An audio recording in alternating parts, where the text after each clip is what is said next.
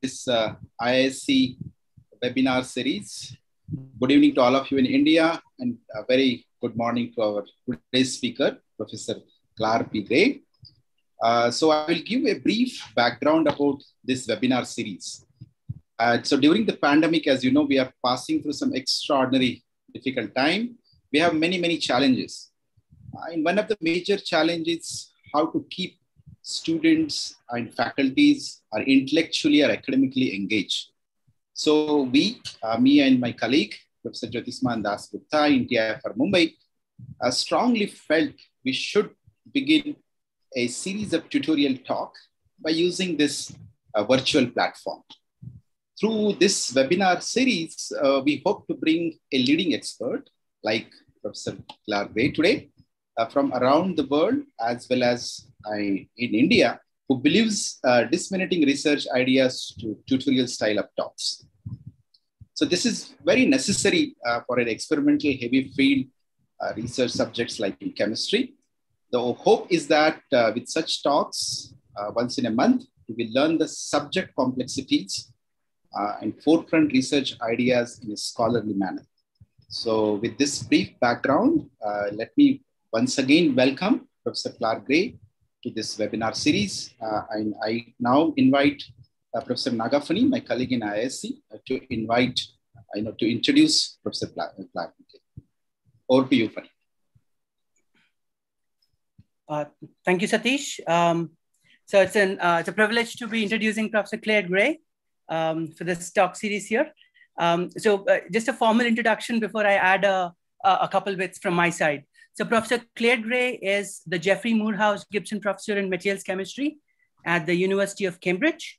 She is a world-renowned expert and a pioneer in the application of NMR to energy materials. I think it's probably not an overstatement if I say that she really started this entire field of NMR for energy materials. In particular, her research group uses NMR to study rechargeable lithium-ion batteries, related energy materials, and also to study phase transitions in related materials such as transition metal compounds. And I think her dream is to put NMR to use in coming up with new energy storage materials so that they ultimately benefit environment. I'd say her contributions are critical to the development of NMR methodology to monitor structural changes during the operation of a battery, investigate the effects of local structure, and also electronic properties on the lithium-ion battery performance. I would say, Prof, for this wonderful work, one thing that I would like to add is I think it spawned not just NMR in general, but now there is a lot of researchers who are applying MRI to even study batteries. And I would say the seeds have been sown by Professor Gray's research.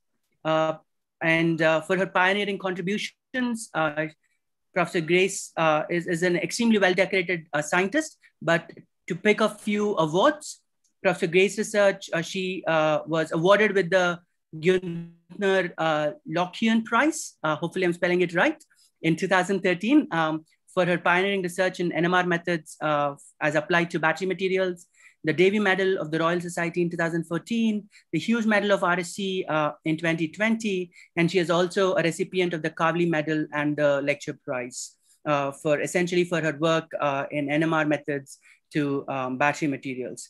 A couple things that I would like to add is very early on in my career, I met Professor Gray giving a talk on NMR methods. And then I will say in general, I don't want to belittle anyone, but in general, if you go to a battery talk, most talks will focus on a material, show some galvanostatic curves, and say this material is better than something before. But after I heard Professor Gray's talk, it was extremely refreshing, and it showed the mechanistic aspects of what is happening, I would say, locally in a battery material. And I would say, I think when you understand something fundamentally, you can create things that are new. And her research, probably what I really liked is now Professor Gray is a founder of, or a co-founder of a company called Niobolt, looking at fast charging techniques or fast charging lithium ion batteries. I think she's the coolest woman founder of UK. And just to conclude, I would say she's probably the coolest battery researcher that I met earlier in my career. With that, Professor Gray, over to you. Wow, thank you, Fanny. Well, it's a really nice accolade, and it's going to be really difficult to live up to that, but I will do my best. So just to say what I want to try and do in these two talks. So first of all, it's a real honor to be here, well, at least virtually and hopefully physically at some point as we move forward to describe our NMR work to you. And I'm going to give two talks today, a little bit more hardcore NMR, and tomorrow a little bit more on applications, but I'm going to try and weave both through my talks. And so hopefully be happy to answer lots of questions afterwards if I've gone too fast or I've glossed over some important details. So let me just get my act together. So basically I want to sort of bring out various themes as I go forward. I just quickly wanted to remind people why we're doing this, because it's of course a general audience talk for people who don't just work in batteries. And we're doing this because of transport, trying to make cheaper, safer, longer lasting batteries, primarily to reduce CO2 and use a diversity of fuels. And then the biggest challenge really is storage on the grid. And that's really one that we need to find a way to solve. And we need to find ways to make batteries that are cheaper and more sustainable, that push over towards higher energy densities so that they can start to have impact for storage beyond just frequency regulation or short-term backup. So, this is a massive global challenge. And I think this one that everybody should participate on, that requires engineering, but also very fundamental science. And that's the exciting point for many of us. And again, I first met Fanny particularly in doing lithium air projects. And I think one point to sort of stress is that we are very close to the theoretical limits of the current day batteries. In other words, there's only so many lithium ions you can pull out of a material, whether it's this material, nickel, manganese, cobalt layered structures. And so you need to really think about different ways of getting higher energy density. Costs have come down dramatically. They're now at about 100 kilowatt hours. Dollars per kilowatt hours, but still they need to come down lower if we're going to all be able to afford to drive electric vehicles of some sort, whether they're electric scooters to rickshaws to buses and larger lorries. So again, this all has to be done in the context of sustainability, and that's something that really interests me. And you sort of look at the massive numbers of predictions for gigafactories and how much cobalt and how much nickel is going to be needed for all of this. And the sort of numbers quoted for these gigafactories are consistent with the whole of the production in the DRC, the Democratic Republic of Congo. And that itself has challenges in how that mining is done. And even lithium, which in principle is plentiful, even though one does need to think about recycling, there are questions about how that is mined. And this is mined in this location in Chile, from these brines. And so you pump water out of these salt lakes, and that has implications on the fauna. So these are the flamingos that breed and feed from these lakes. And of course, the people that live around them have consequences because of the water. And so this then motivates much more longer term research to think about how we do energy storage and conversion in increasingly more sustainable ways. And I think particularly the audience in India has a good sense about this as well in the context of what we need to do.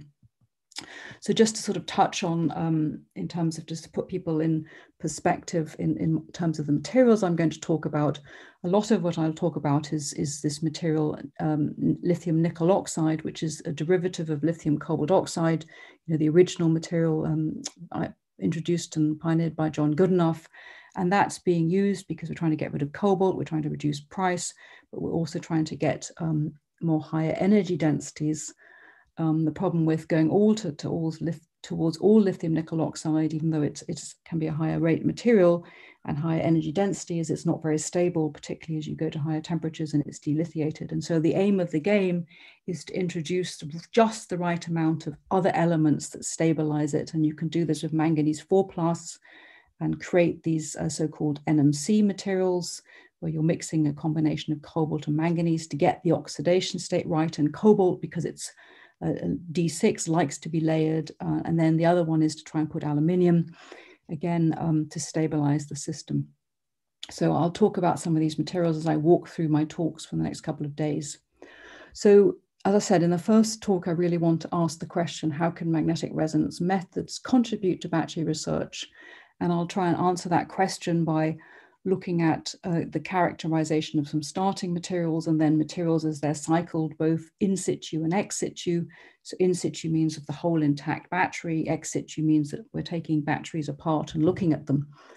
And where I started off this work now many, many years ago, and it actually spun out from something I did as a PhD student. So those of you who sometimes think, what am I doing as a PhD student? Is this relevant? Some of the science I learned then is still applicable now, and is to look at paramagnetic materials. So I want to start with that story, then tell a little bit about how that's evolved in terms of, because of both methodology and also understanding, talk about lithium mobility, and then touch on some new areas that we've been trying to push in the last even just couple of years. So the dynamic nuclear polarization methods, and then redox flow. And then, as I said in my second talk, focus a little bit more on using these methods, often in combination with different techniques, because you need a framework coming from diffraction and other characterization methods to frame your understanding of the system. And I'd like to introduce some new optical methods, which I think are quite interesting, developed in collaboration with a colleague of mine. Okay, so let's just sort of step back to where we were now almost 25 years ago. This was the work of my first PhD student back in Stony Brook when I was a PI there, called Yongju Li, who with my first ever PhD student, Francis Wang, started to look at lithium-ion batteries in collaboration with a battery scientist from Duracell, Bill Bowden. And so these are the lithium NMR spectra of spinels. So this is a very familiar structure to most of you, where lithium sits in a tetrahedral site surrounded by, in the manganese spinel, a mixed manganese 3 and manganese 4+. And this is a whole story in itself that I'd be happy to talk about if there are questions, but I just put this slide up to illustrate a few simple points. And the simple point, first of all, is that lithium has 2 spin-active nuclei. There's lithium-6 and lithium-7. So lithium-7 is the more abundant nucleus. It's a spin 3/2, it means it's a quadrupolar nucleus, and it has about 93% natural abundance. It's a higher gyromagnetic ratio, so it means that the Boltzmann magnetization is higher than the lithium-6, and so its sensitivity is higher. And so you contrast that to lithium-6, which has only a 7% natural abundance. It's a lower gyromagnetic ratio, but it's also got a smaller quadrupole coupling. And so what you're looking at here is a magic angle spinning spectrum. So I'll touch on this in the next slide, where I'm spinning it at 10 kilohertz. And because you're going from lithium-6 to lithium-7, this is a higher field, you can see at the same spinning speed, you've got an overlap of the central transition, which is shown here. And these are the spinning sidebands that come from the magic angle spinning. And so as I spin faster, the sidebands move, but the central band stays in the same place if the material is at the same temperature. And so let's just unpick what those spectra have told us. So there are 2 types of mechanisms that you would see in these NMR spectra of paramagnetic ions. So the large one that causes these spinning sidebands is called the dipolar interaction. And so this is the coupling that you would have between a lithium, for example, and another nuclear spin, or it could be another paramagnetic spin. And so in this case, it would be the manganese 3+ and the manganese 4+. And that's a dipolar interaction, and it operates with exactly the same mathematics as you would use to describe the interaction between 2 bar magnets. And importantly, it has a geometric dependence that depends on the relative orientation of the internuclear or inter-spin vector and the magic angle field. And at 3 cosine squared theta minus 1, when theta is 54 degrees, that interaction is actually 0. And that's why we use this technique, magic angle spinning, where we spin our rotors very fast, or as fast as possible at that magic angle, to result in, if we spin fast enough to get rid of it totally, if we spin at these moderate spinning speeds, what we end up is getting these series of spinning sidebands separated by that magic angle spinning frequency. So what you're seeing here is the manifestation of this dipolar coupling from the lithium and the manganese. In there also is the quadrupole interaction, which is also to first order removed by magic angle spinning. Claire, can you ask a question? Just yeah, of course. In the previous slide, the lithium-6 spectrum has a very nice spectral signatures all there, but the lithium-7, you're just saying that the spinning sidebands overpower the other signatures around 507 ppm? Yeah, so what's happening is this spinning sideband is sitting right on top of that. And so okay. Everything is obscured basically. And what we can do now is we can move beyond 10 kilohertz. And I'll show you in the next few slides as we're spinning at 60 kilohertz and we can spread everything out. Well, what about these features? If I can point out in this diagram, in this one, for example, these part, they're all similar symmetric, right? Yeah, I didn't. Now you're going to be able to mutilate my slides. Hopefully, I'm sorry. No, that's fine. That's absolutely no. This is the central transition, and this is the sideband of that. So this is the sideband of that one. And so each of them contains signatures of the local environment. And since this is not part of my talk, the spinel compounds, it's actually quite interesting. It's the lithium here, and it sees the different electronic structures of the manganese around it. And it turns out that when you have these types of materials, they aren't stoichiometric lithium manganese oxide. Some lithium ends up getting doped into this octahedral site, changes the oxidation state of the lithium. And so it's actually seeing lithium near manganese 4+. And so this is the story that took us many years to work out what it meant. But for the moment, what I just sure, it's just an example. Yeah, that's right. It's a local structure, and it's telling you something about the electronic arrangement around there. And now we need to basically unpick what it's telling you. But first of all, we need to be able to acquire spectrum so that you get something that looks beautiful like this, where you can resolve it. And here it's being obscured. Sure, thanks. But I mean, please, very happy if people interject. So this is the point I was trying to make, is that we were originally using these larger rotors, and then as we move to these smaller ones, we can spin faster and faster, pull the sidebands out and get better resolution. And that's allowed us to now do lithium-7 NMR, whereas previously we were having to do lithium-6 to get those nicely resolved spectra. So the dipolar interaction contains information. It contains information about the spatial arrangement of the lithium and the paramagnetic ions. And we've used that in some studies to get information. The thing that I want to focus on first, though, is the so-called Fermi contact shift. And this is a measure of how much unpaired spin density as is at your paramagnet moves through the bonds and ends up at your lithium. And this is the thing that contains a sort of direct chemical and electronic information, because you can look at it, you can write a Hamiltonian for this interaction, and it's basically proportional to a hyperfine interaction times the expectation value of SZ, or the magnetization, the average magnetization pointing in the Z direction, which is proportional to the susceptibility. And so that's how you connect electronic structure of your paramagnet through to what we measure, but we do this via the hyperfine interaction. So that's the piece we next need to understand. So let's now just jump forward 25 years and put this in context of the materials we're looking at now. And the project I want to talk about is one of coming from the Faraday Institution, where I lead the project on battery degradation. And so our focus is to understand how batteries degrade and hopefully stop that. And we do that by looking at using lots of different techniques. And of course, we're not the ones applying all these different techniques. It's done with all of our partners across the UK. But I'm going to focus a little bit about the NMR of these materials, and the materials we study is this material NMC811. So that stands for 80% nickel, 10% manganese, 10% cobalt, and it's in a full cell, which means we compare it against graphite. And the reason we're studying it is it's the battery that's going into next generation electric vehicles. So let's just unpick that material a little bit more. So if you think about the prototype lithium cobalt oxide, there the cobalt is 3+, and so we have to work out the charge balance. And this material, manganese, is more easy to oxidize, so it always ends up as manganese 4+. That charge compensates with some nickel 2+, so you reduce that down, and the residual is nickel 3+. So it's a mixed valent compound. Okay, so we're now moving forward. We're still at these low fields because we're trying to minimize the sidebands, because the sidebands, the higher the field, the bigger the magnetic response, the more sidebands. So we're going to stay at low fields, but we're going to spin a lot faster.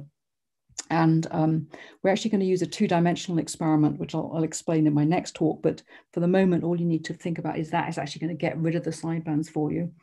And what you then see of this material, instead of those nice discrete peaks that I showed you from the first example, is what could only be described as a horrible blob. But the main thing that I want to talk about with this blob is that it's got a very large shift from 0 ppm. And lithium, if you would just had a diamagnetic compound, so something with no paramagnetic ions, has shifts that are a bit like protons. So they're all around 0 ppm, so plus or minus 5 ppm. And this large shift to much more positive frequencies is coming from this Fermi contact or hyperfine interaction. So remember, this is the transfer of spin density from the paramagnet through the bonds to the lithium.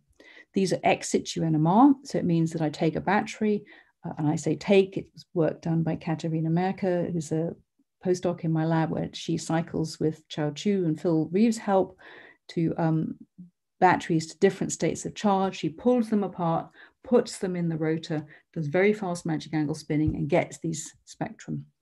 So let's start by unpicking the spectrum of the starting material. So again, it's got nickel 2+, nickel 3+, and manganese 4+. And by studying over these years, the NMR of paramagnetic materials, we've really developed a very detailed understanding of what causes the shifts. Claire, there's a question. I'm sorry, I'm interrupting you. So I can't see questions. So yeah. So he will unmute. Aninda, Professor Aninda Bhattacharya. Aninda, could you? Claire, this is Aninda. Hi, Aninda. So I hope I'm audible. Yes. Yeah. So if I just go back to the previous slide, this variation of X. Yep. You're actually varying the so it's variation in the lithium 1 - X. Yes. So with increase in lithium concentration, does it mean that you have a change from somewhat a liquid kind of thing to a more from a solid kind of thing to a more liquid kind of environment? If I read it correctly, if I see go from X equal to 0. So, I mean, what you're seeing here is just the lithium. I made a battery, and I've got lithium, nickel, manganese, cobalt oxide in a battery, and I'm disassembling it, and I'm looking at it. So this is X equals 0 is here, and then I'm looking at different states of charge. So this is the fully charged one where I pulled out almost all of the lithium, and you can see that the lithium NMR spectra are changing dramatically as I pull the lithium out. And what I want to do now is to explain this hopefully coherently. So I got your point. Thank you. Yes, so it will hopefully make sense, because there's about 2 things that are going, or 3 things that are going on here. So I have a question, Claire, with regards to the spectra. The spectra shows a broadening and a shift. So yes. now you could have populations under that broadened peak, which you are not accounting for, to read out the shift would be won't be a little bit of a overinterpretation, just to see how much it is shifted, because you might have populations. Yeah. So if you humor me and give me 5 minutes, I'm sorry. Provide the full answer to your question. So I think it's better if I just take it from the beginning, and then I think if it still isn't clear, then I really have done a bad job. So no, Claire, okay, continue.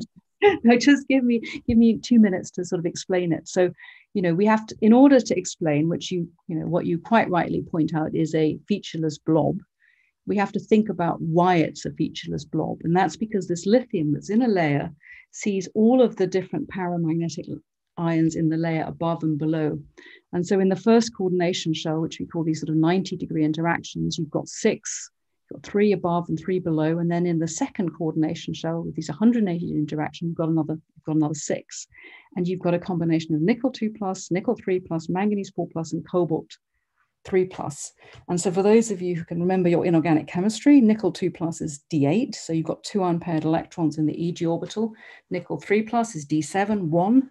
Manganese 4+ is D3, so 3 in the T2G orbital. And so what we now need to say is how do they affect the shift? And so what we've done over a number of years is to use the arguments that people use in magnetism to explain that. And sort of a nice, elegant example, if people want to read about it, is we did this in a lithium cobalt oxide where we just doped in a very small amount of nickel and manganese. And so let me illustrate what we found was that when you had one manganese 4+ in the first coordination shell, so this 90-degree interaction, we had a shift of plus 250. If it was 180, it was minus 60. So why is that?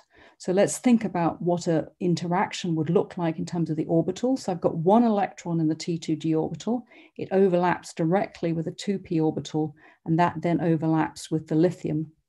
And so for those of the inorganic chemists in the audience or the ones who are doing DFT, this is formerly the T2G star orbital in your ligand field stabilization theory. I have one electron in the manganese in this one orbital. I put a field on, I align it with the field, but then I can overlap in this orbital. This is a direct overlap of this orbital. And so as a result, in the Goodenough Kanamari arguments, he would say, Goodenough would say, this means that this orbit, the filled electron, in the T2G would want to align in this direction because that's lowering it. And then this one in this direction, so you get a positive spin density transfer. So that's the Goodenough argument. My argument is that you actually form a T2G star orbital where you can transfer spin density directly via a delocalization mechanism.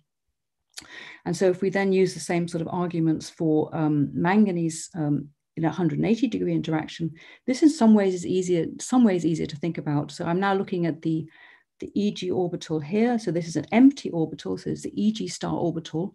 And that's the one that's formed by interacting with a filled 2p. And so that's then, so as a chemist, we always think about an orbital, one, for example, EG star orbital as just being a single orbital, but actually there are two 1-electron orbitals. There's one for the up electrons, there's one for the down electrons. And when you're in the presence of a field or in the presence of unpaired electrons, they no longer have to be the same. And so what you end up having is, because of the exchange interaction, it's more favorable for the up electrons to drift in the direction of the manganese and the downs to drift in the direction of the lithiums. And so that results in a net transfer of negative spin density to the lithiums. And so the other formal way that John Goodenough et al. Would describe it is that you have an exchange interaction which favors the ups being together, and as a result, the negatives are further away. But the other way of saying it is this is just an EG star orbital with the ups and the downs having a slightly different linear combination of orbitals. So you have more up here and more down there. So the bottom line is, even if I haven't been very clear in explaining it, there is a rigorous basis for why you have a positive shift for manganese 4+ and why you have a negative shift for 180-degree interactions. For nickel, it's sort of almost easier to think about. This is a nickel 2+ where you now have a filled EG orbital, and now you can have a direct overlap, and you can end up having a direct delocalization mechanism, a bit like this, except it's now 180 and you get a positive shift. Okay, so that's quite sort of relatively straightforward to see when you have these obvious linear combinations and 90 degrees and 180 degrees. We've also done a lot of work on first principle calculations, and this was really pushed by Derek Middlemas, a former postdoc in my lab, where he came up with some really nice methods of doing this. And so let me just illustrate what we do in a system with just lithium and nickel and oxygen. So this is the layered lithium nickel oxide. Here's a lithium, and these are all the nickel spins in the first and second coordination shells. So you can already see the complexity of the problem. And so in order to calculate this, you do a DFT calculation. Technically, we do these hybrid DFT calculations. So we have a bit of Hartree-Fock and a bit of DFT, around 20 to 35% to get that right. And we start off at 0 Kelvin in the ferromagnetic structure, which means all of the spins are up. And we calculate the hyperfine shift for this configuration. And then we just do something quite clever. We flip one spin and we calculate the hyperfine shift again. And then we take the difference between the all up and the all up minus the one down. And that gives us the individual shift or hyperfine interaction for this one pathway that we've just flipped. And so, for example, in this calculation, we've got a shift of 44 for this interaction. And this is a 0 Kelvin calculation. And so now we need to move into room temperature where we're making the measurements. And we do that by either scaling with the magnetic susceptibility data, or we do a full calculation of the magnetic couplings, and then we can use mean Foodle or Monte Carlo approach to bring it to room temperature. So I can answer questions about that, but the bottom line is when you have complex structures, so this is an example of a Jahn-Teller distorted lithium nickel oxide. For illustration purposes, we can do these types of calculations. So now, finally, to answer your question, we can go back to our blobby spectrum, and we can actually try and assign that spectrum. And so what Katerina did was to work out all of the configurations that this lithium would see in terms of the nickel 2 pluses, the nickel 3 pluses, and the manganese 4 pluses, the cobalts, the diamagnetic, and work out the shifts using these predicted shifts and generate a model. And she actually didn't get the right model. It was even too complicated and even broader. So she had to make another assumption, and that was that there was a random distribution of transition metals, but more importantly, there were electron hopping between the nickel ions. And so instead of seeing nickel 2 plus and nickel 3 plus as individual species, she saw an average weighted by the relative amounts. And so she had to scale those appropriately. When she did, she got a very good simulation of it. So, that's inherent to these materials. They are just disordered. And so you're not going to get very straightforwardly better resolved spectra than that. But this one measurement tells you something that we sort of knew anyhow, but that there is very rapid hopping between the nickel 2 pluses and the nickel 3 pluses, which is another reason why these materials are good battery materials, because you not only have to get the lithium ions out of these structures, you've got to get the electrons out. So this is what's known as a hopping semiconductor. Can I ask here, Claire, again, Yep. What is the time scale in which you are collecting the spectra? And do you consider diffusion of ions within that time scale? Yes, that's my next point. So just to sort of to talk about the time scale of this one, the hopping of the electrons, we're measuring that at the time scale of the differences of the hyperfine interactions. And so just to sort of ballpark it, imagine you had 6 nickel 2 pluses, it would be 6 times 170, and the difference of nickel 3 plus is 6 times 110. So the time scale is then ppm. So ppm is not a time scale, or you need to multiply it by the Larmor frequency. So these are kilohertz time scales that you're hopping in. So it's faster than that, but those are the time scales that we're probing with this thing. Now, if we think about the lithium mobility, you're going to have one more explanation, then I'm going to answer that question. I just want to sort of stay with thinking about the hyperfine interaction. So now let's go back to this layered phase, and we're going to pull the lithium out. And what you notice is this sharpening. So that's the mobility part that I'll talk about. But then for some reason, it gets broader again, but it's not as broad as the original one. And this is simply because we've oxidized all the nickel 2 plus and 3 plus to nickel 4 plus. Nickel 4 plus is low spin D6. Even if you weren't convinced it was low spin D6, the spectra tell you that.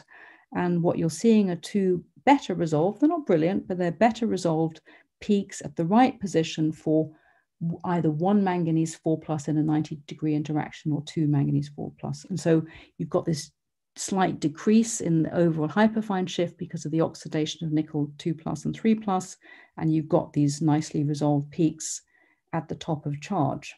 So then what's going on here? So in answer to that, those people who do NMR sort of know that when things start to sharpen up, the obvious culprit for that is lithium mobility. And you can obviously test if something is mobile by doing variable temperature NMR.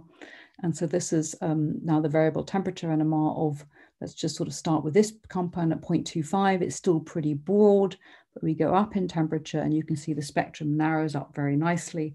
And so that's a really clear signature of lithium mobility.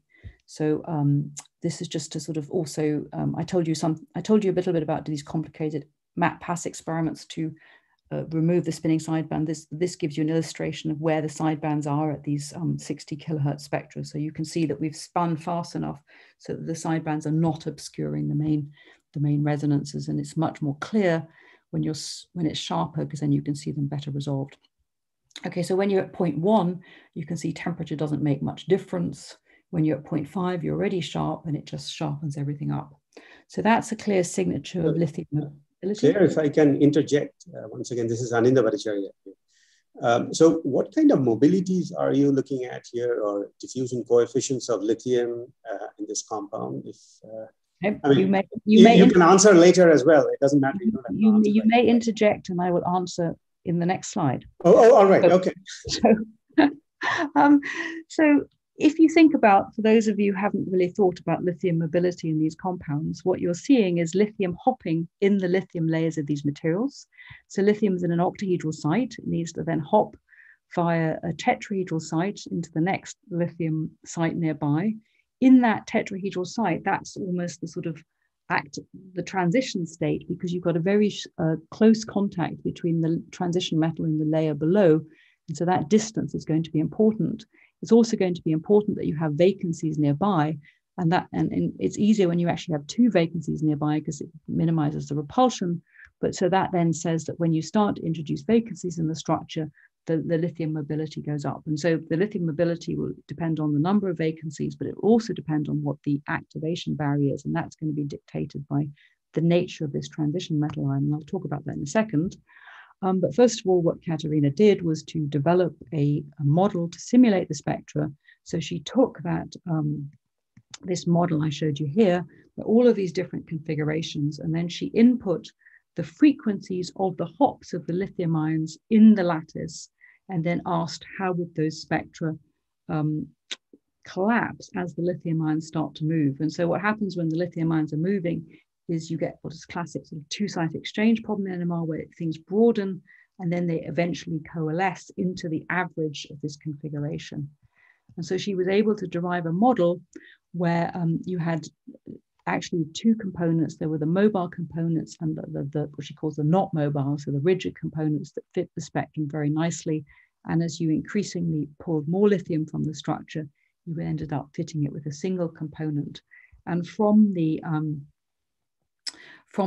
line boarding and the residual line boarding, you can extract a hopping constant. And so just to sort of extract those numbers out, this is the hopping rate in kilohertz. To go back to your earlier question, these are sort of numbers that we have in this time scale are going up to sort of 80 to 100 kilohertz as you start pulling lithium out of the structure. And the variation that we have is coming from the assumptions in the model associated with the inherent line widths of these peaks.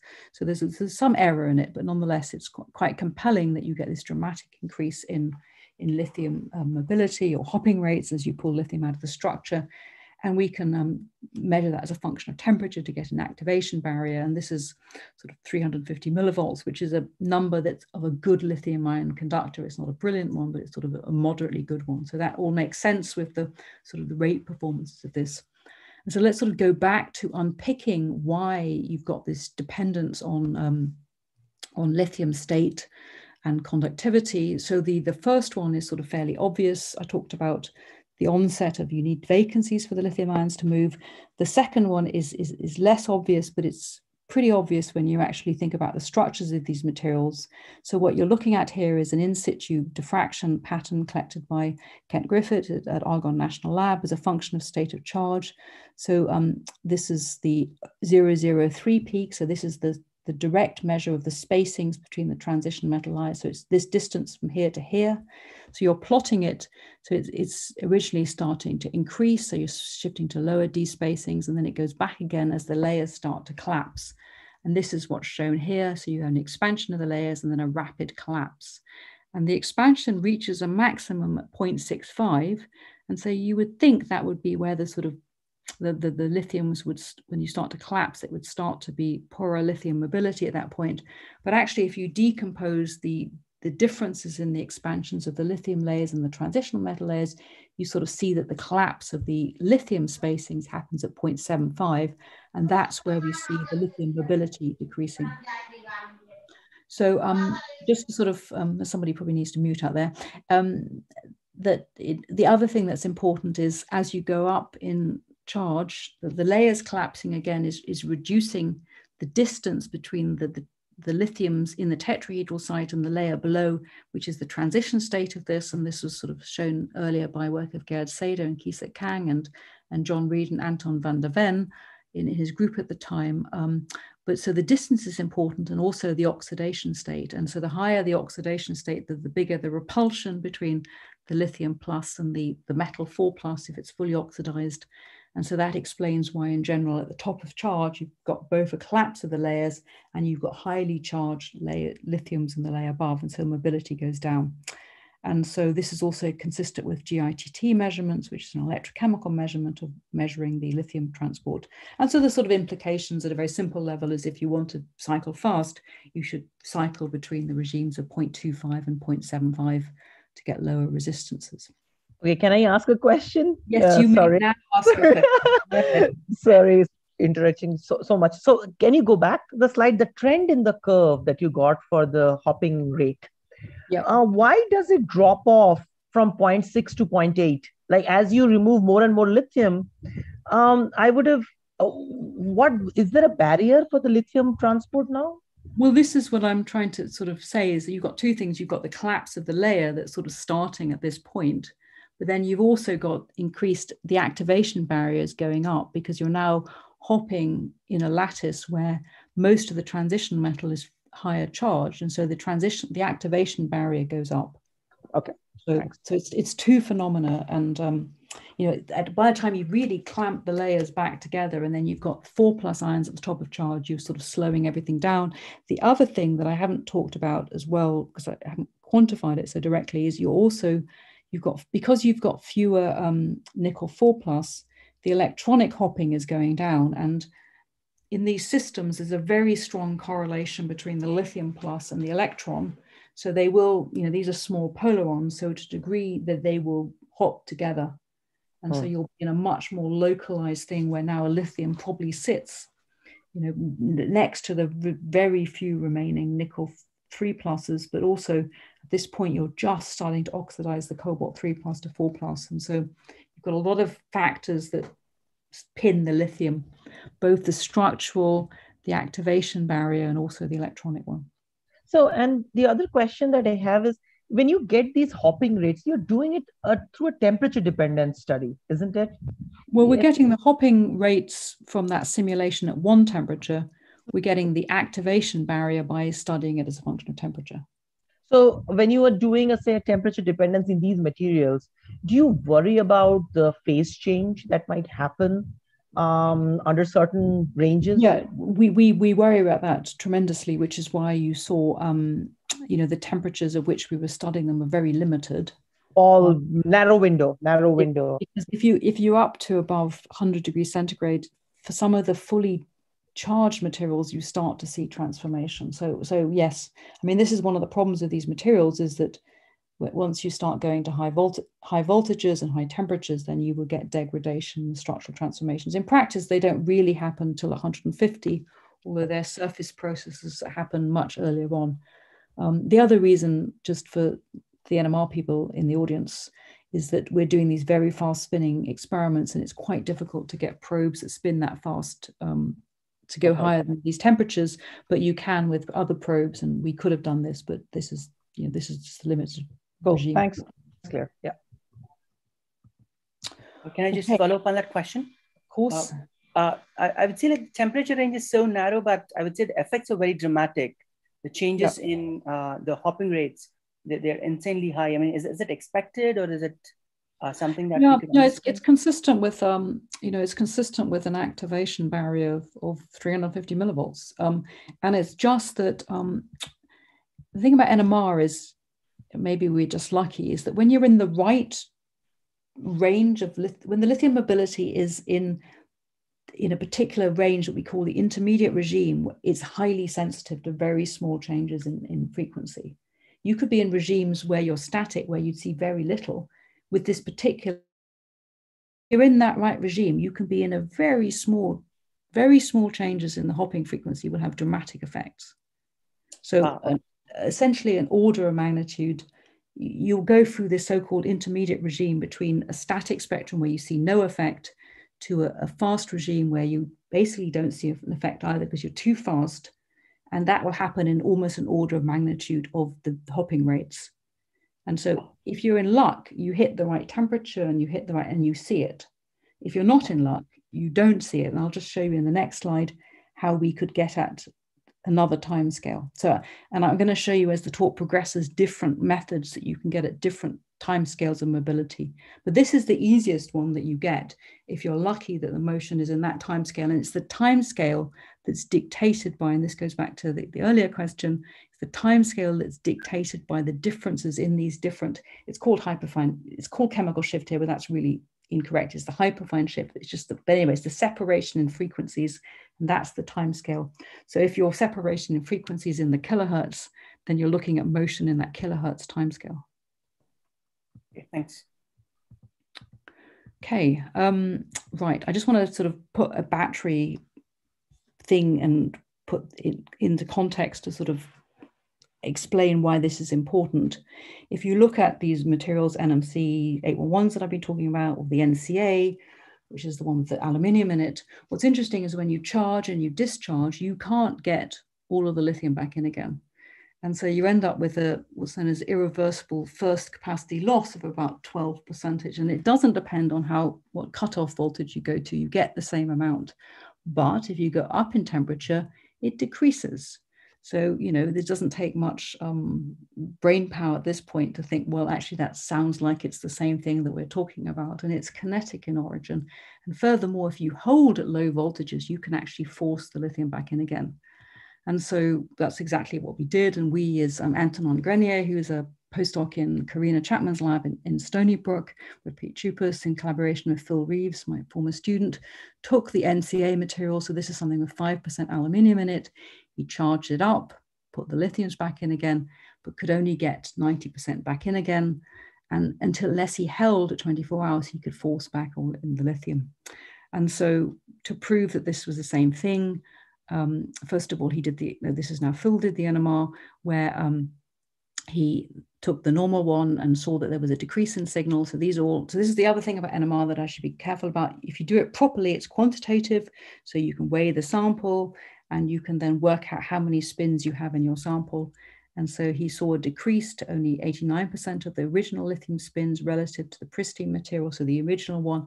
But when he held it at low voltages, he could get pretty much all the lithium back in again. You can also use other NMR nuclei. And so again, aluminium is one that a lot of NMR spectroscopists know and love.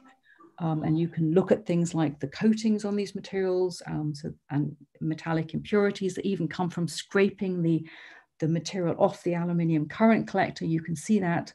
And then you can also see the bulk aluminium. And now that's shifted to negative frequencies because it's in the same layer as the transition metals. And so the nickel actually results in a negative shift.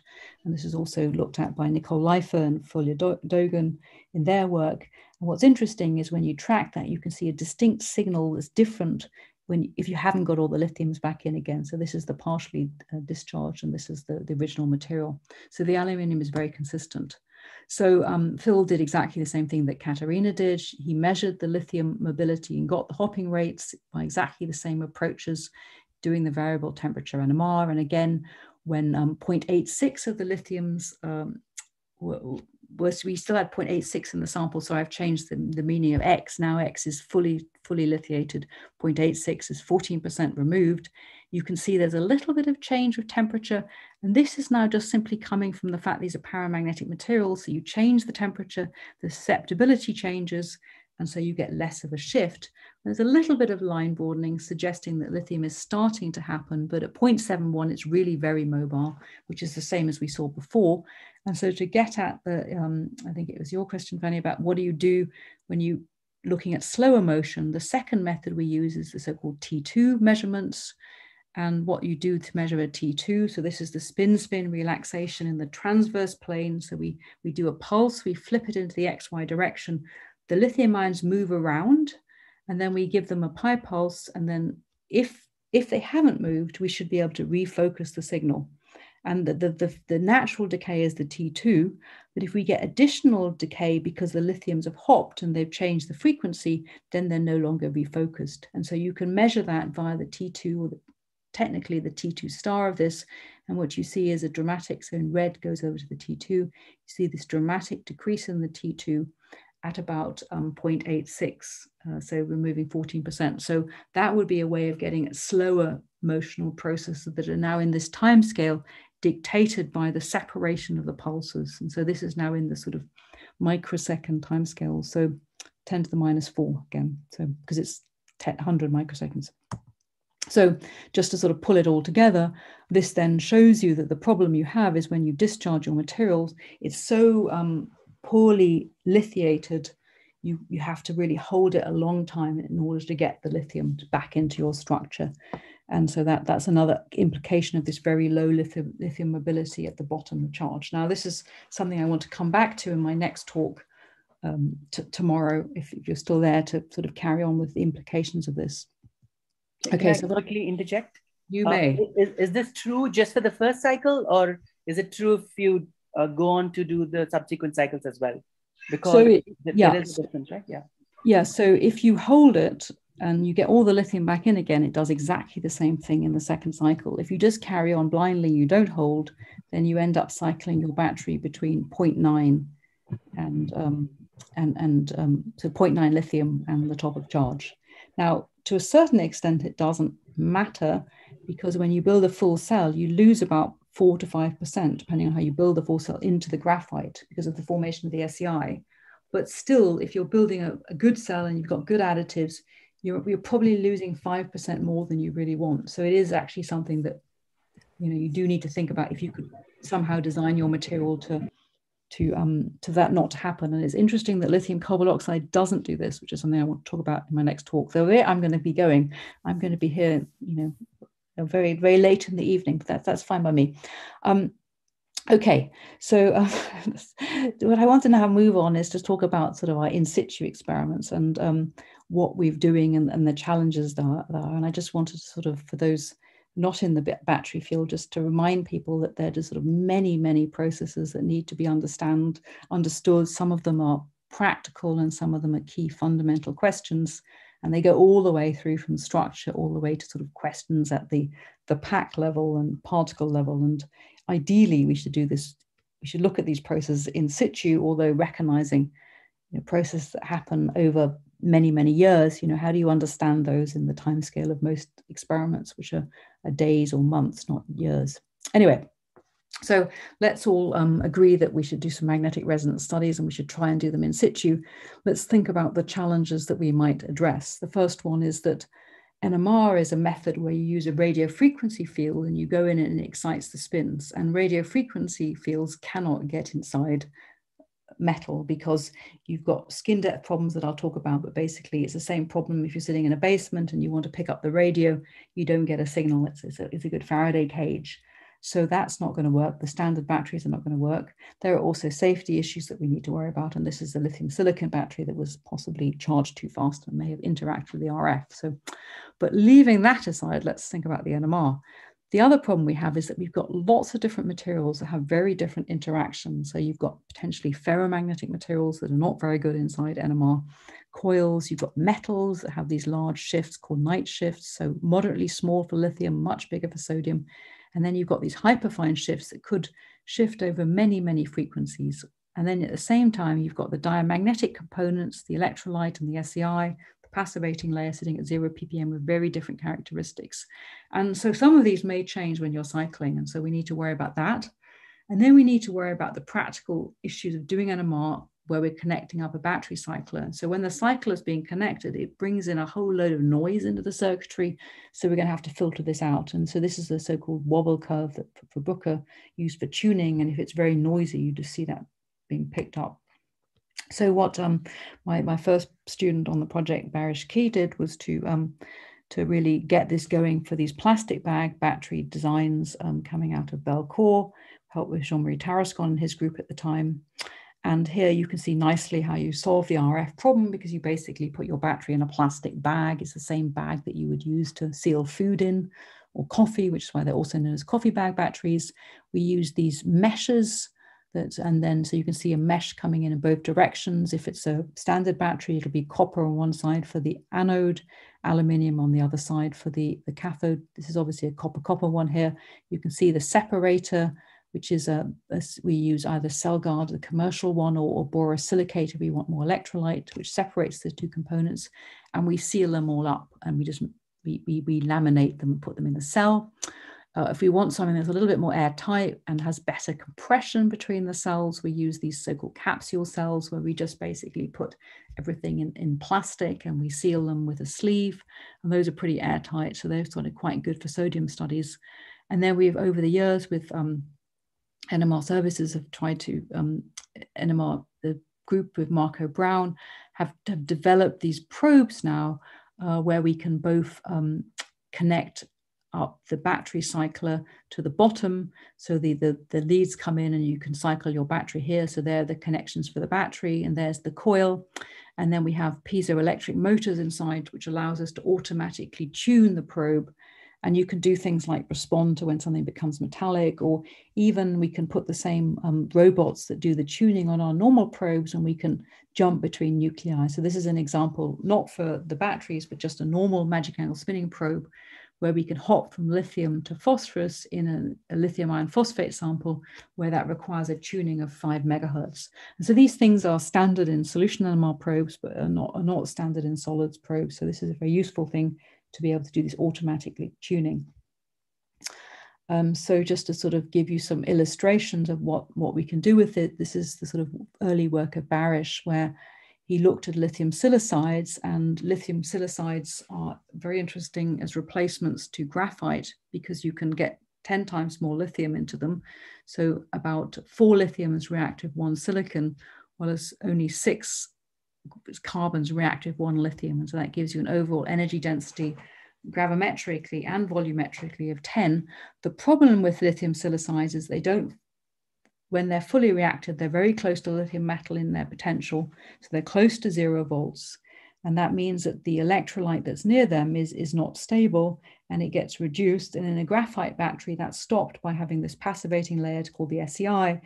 But silicon, because it expands and contracts, because you add so much lithium to it, doesn't form this very good passivating layer. And so this, back now almost 12 years ago, was one of the first studies to really point out that there was a problem of creating this stable SEI.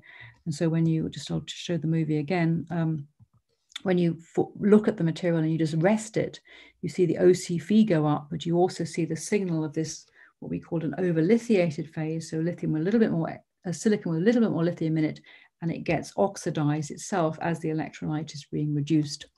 And so this is just showing the contour plot, looking at the lithium spectrum as a function of lithiation. And the main point of the study was that when we'd looked at this ex situ, we'd never actually seen this extra phase because it was so unstable when it didn't survive assembly. So we've now moved on to use our in situ NMR for lots of different applications. And I want to just give you... Claire, just to interject again, this is Aninda. Hi, Aninda. Yeah. So, you know, in all these alloying systems, people say in, silicon, you have 4.4 insertion of lithium. But people have also said that, you form other phases. You don't really insert 4.4, you have less than that. Is it possible that you, in your studies, you saw there is a strong kinetic effect and it never reaches that? Yeah, so Bob Huggins, who mapped the phase diagram out many years ago, saw lithium 4.4 or 4.2, but that's at 400 degrees centigrade at room temperature. You form these, this is another whole talk, but you form these amorphous structures. So what you're seeing here is lithiating the silicon, and you're forming compounds that are, so you start with the crystalline lattice, you break the crystalline lattice up and you form these amorphous structures. And then out of this amorphous structure crystallizes this crystalline phase, Li15 Si4. Mm-hmm. And it doesn't actually crystallize the Si, the 4.2 phase. And you can only crystallize that after multiple cycles and at higher temperatures. And it's actually quite interesting because you need to crystallize this, I know this is sort of an oxymoron, but you need to crystallize a crystalline phase out of an amorphous phase, breaking of because it's very difficult to break silicon-silicon bonds, If you looked at the phase diagram, there are a whole bunch of different lithiated phases that form, but you can't start with the crystalline lattice and form them. And so you end up having to basically rip the whole structure apart, so that at about silicon 3.5, so lithium 3.5 silicon, that's the point where you only have isolated silicon anions in the lattice, and only then can you crystallize out this phase that has isolated silicons. So you can pick up signatures here, and those are signatures of silicon dumbbells or silicon bonds that have remained, that are residual in the lattice. So you can start to pull out, if you start with a diamond lattice and you start breaking bonds, you see motifs of 4 silicons together. You can see 2 of them together, and we could see that with our pair distribution function analysis work. And then the one that's very clear is this signature of these silicon dumbbells.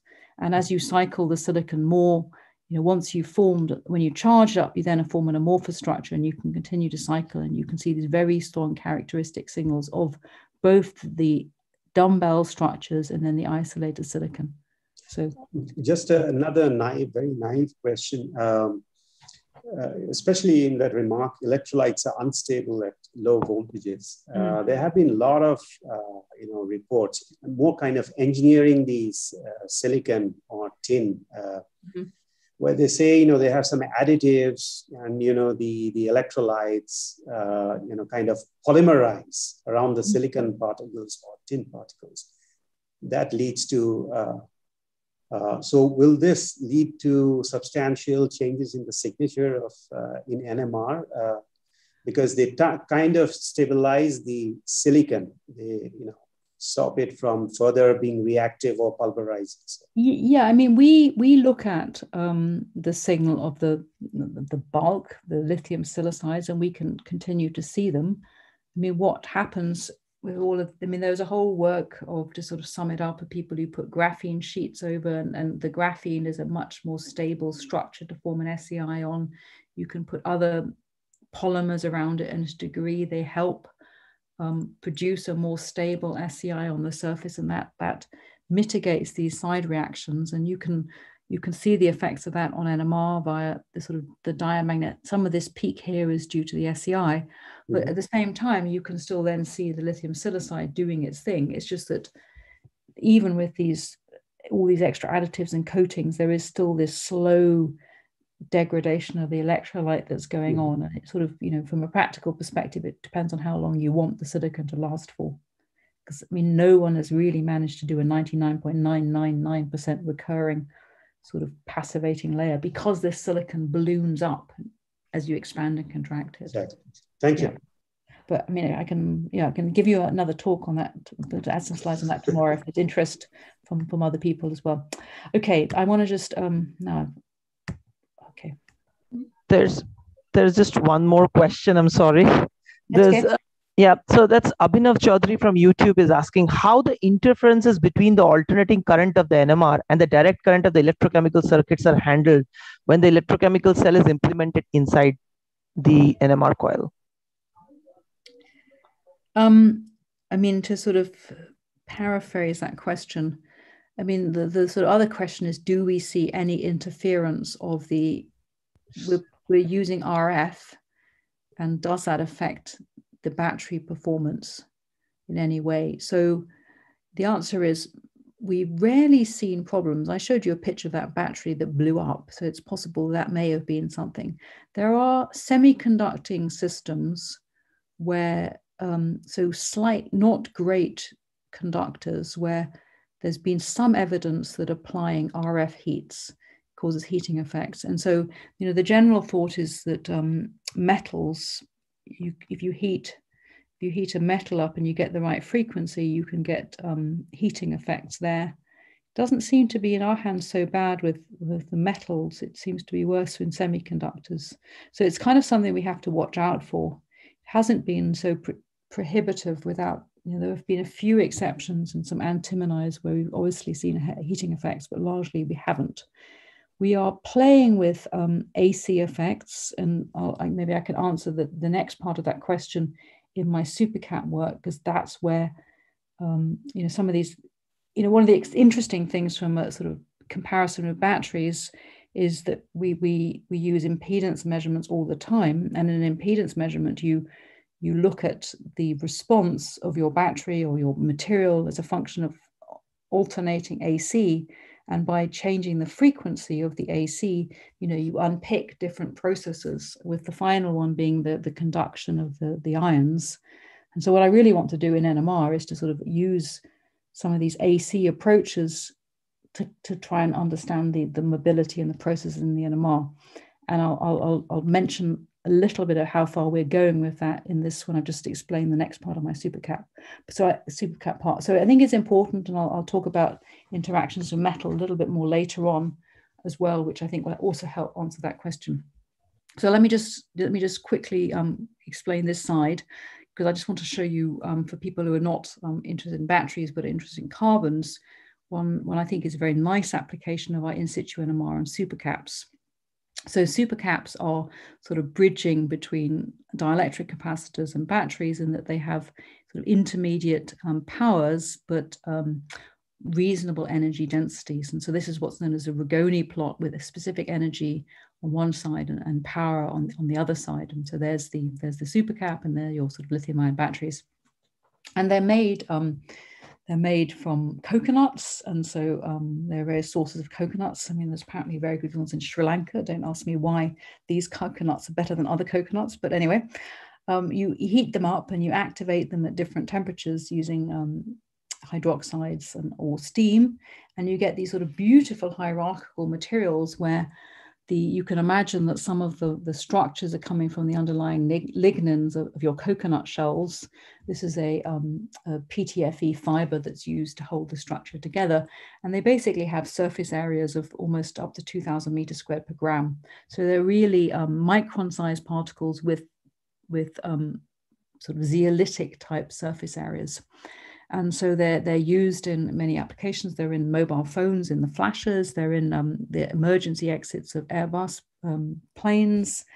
And what they work with nominally by storing charge in the form of a double layer. So you have a porous structure, and when you charge if you charge it positively, then the negative ions go in and they compensate that way. So that was kind of the thinking of how these things worked before we started.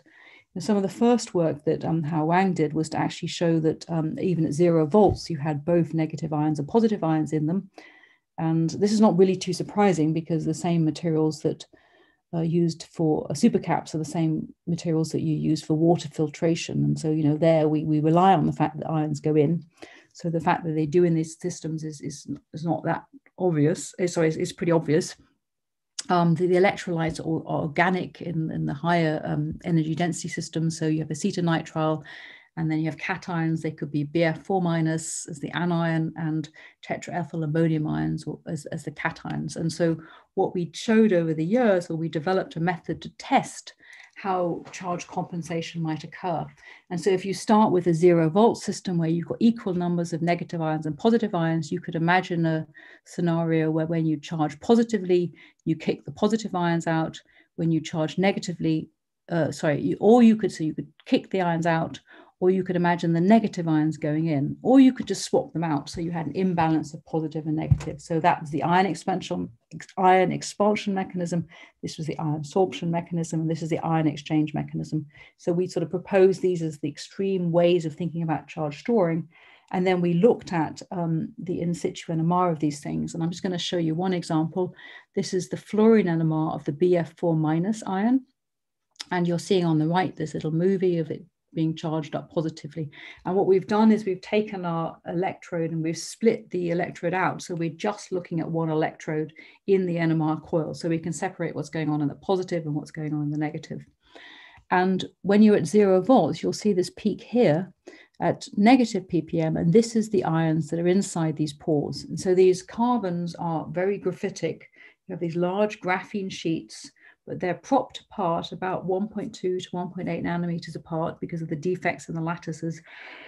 And so what you're seeing in this negative shift is simply a ring current.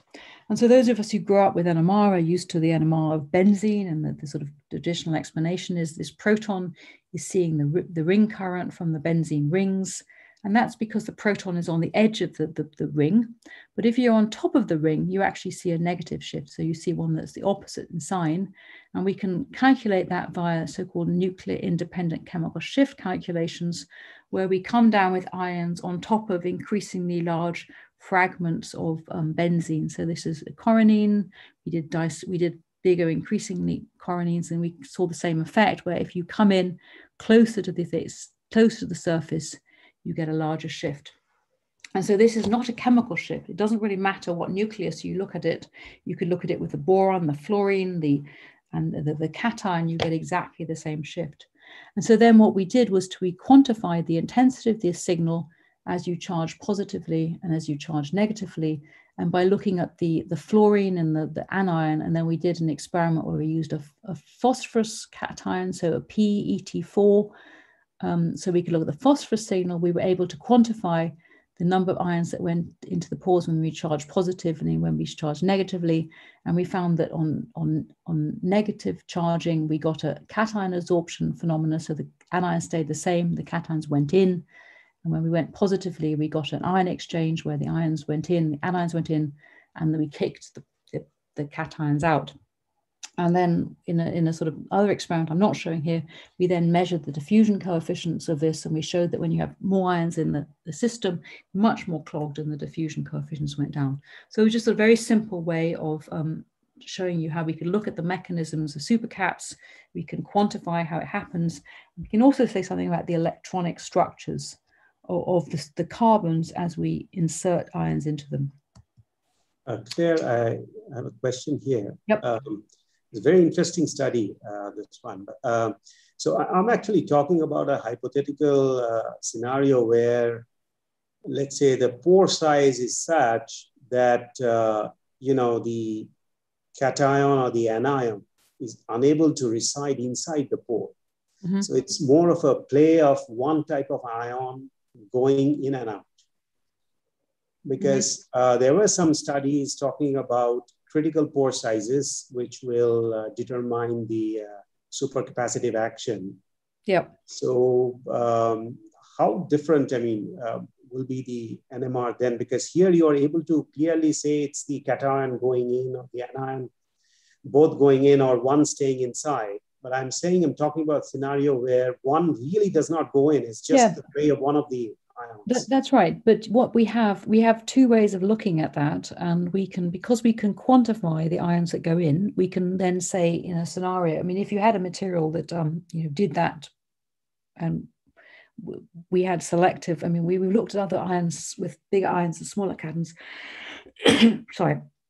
So because we can quantify the number of ions that are in the pores, we can answer that question. We can show that only one ion is going in and the other isn't. And for example, we've shown that if you cycle more rapidly, that will then change the rate at which some ions go in and some ions don't go in. And the other thing that we have is, and this I haven't talked about, you can see here that depending on how close you are to the pore walls, the bigger the shift. Right, right. And so what we've done is we've looked at different carbons with different spacings, and we've used the shift you've seen here. So this shift here is about 7 ppm, and we've related the size of the shift to the size of the coronene fragments and the spacings. So we've been able to take the spacings between the carbons coming out of a BET measurement, so you can you can extract the sizes of the pores from the BET, and then by using that and the NMR, we're then able to say something about the size and the coherence lengths of the carbons. And so we can unpick a little bit about which pores the ions are going into, within the caveat that, again, going back to the sort of questions about mobility, these ions are moving very fast, and so the ions are sampling lots of different pores. But what we're seeing is the time average of the ions that are seeing the different pores. Right. But we can look at the differences in the time average and say something about that. So, and just to go back to that question from the YouTube about AC, what we're trying to do now is, because supercaps are high rate materials, and so you should be able to get the ions in very quickly.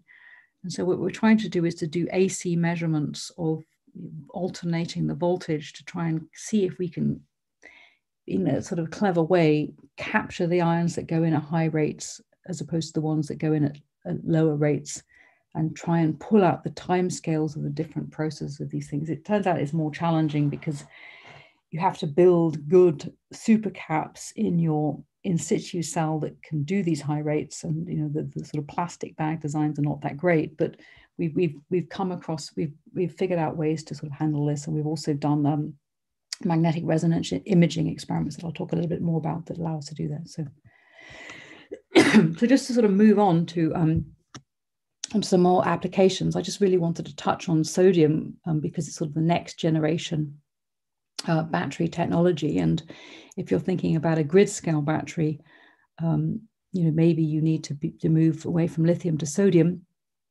just because of its natural abundance being that much larger.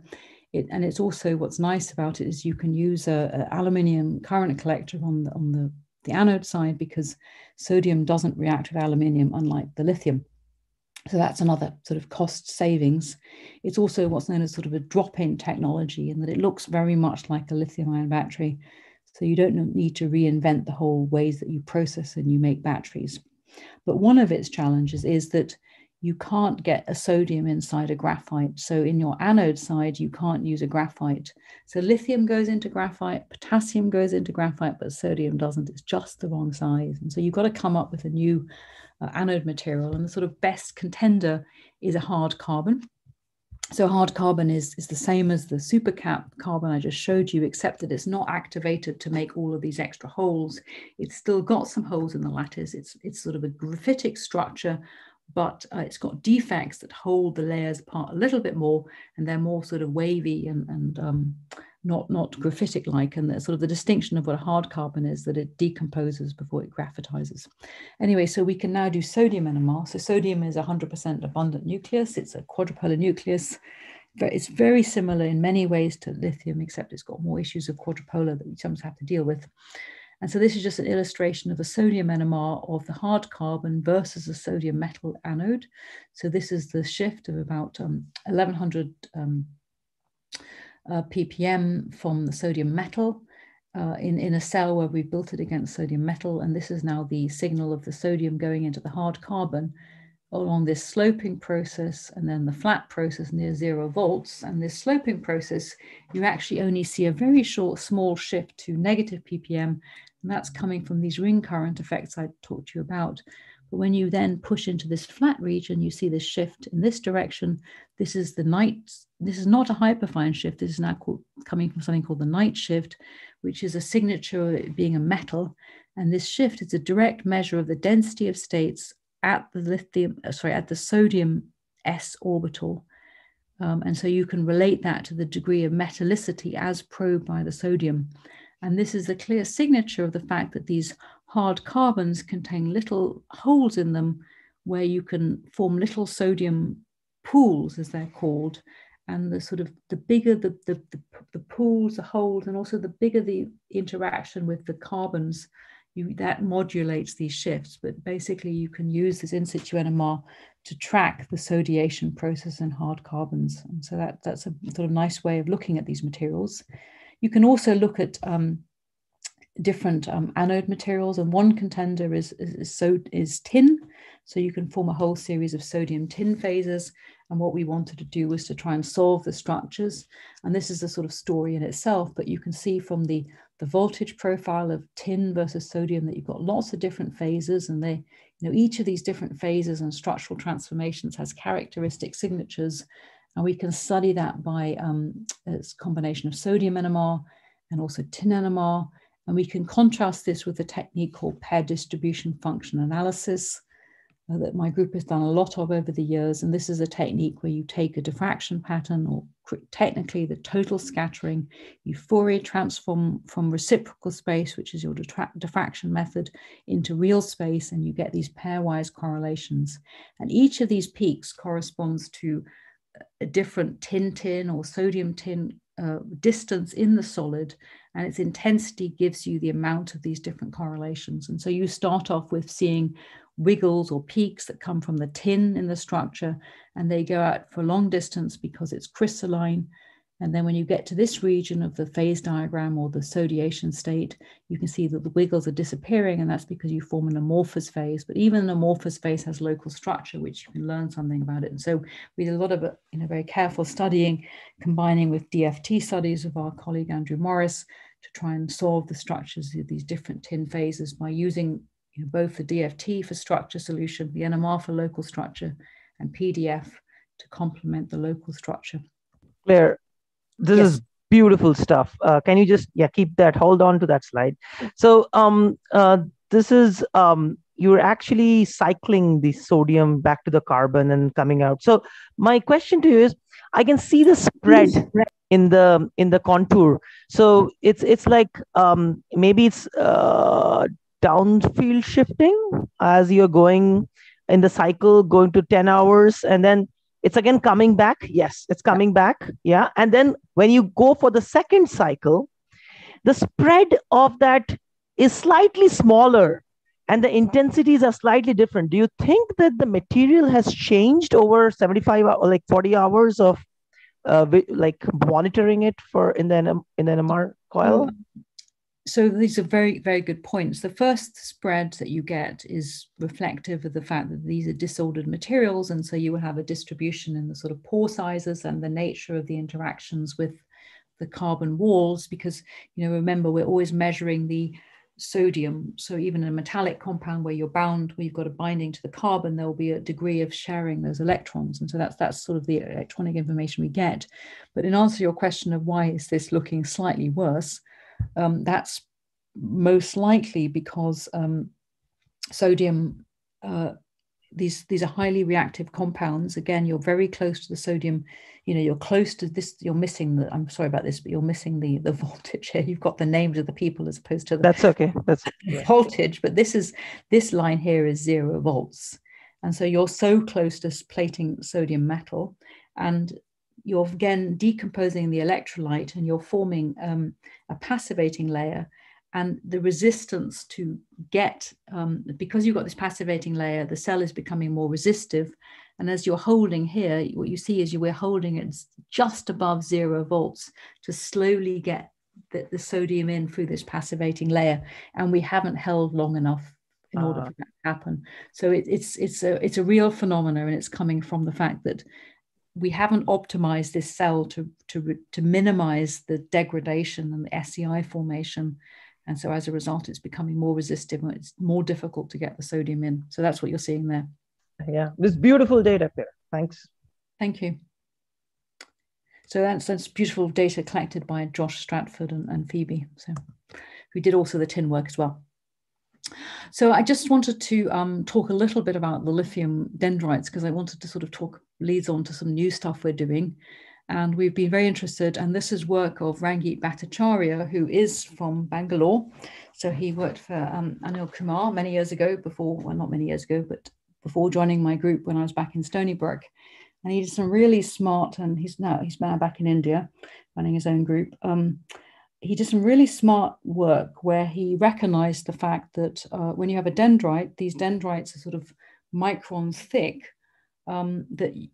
that you would be able to detect them quantitatively, because the skin depth, which is the depth at which an RF can get into the metal, depends on the resistivity or the conductivity of your metal, and also the frequency. And so at 77 megahertz, which is our 4.7 Tesla field, we can penetrate about 15 microns.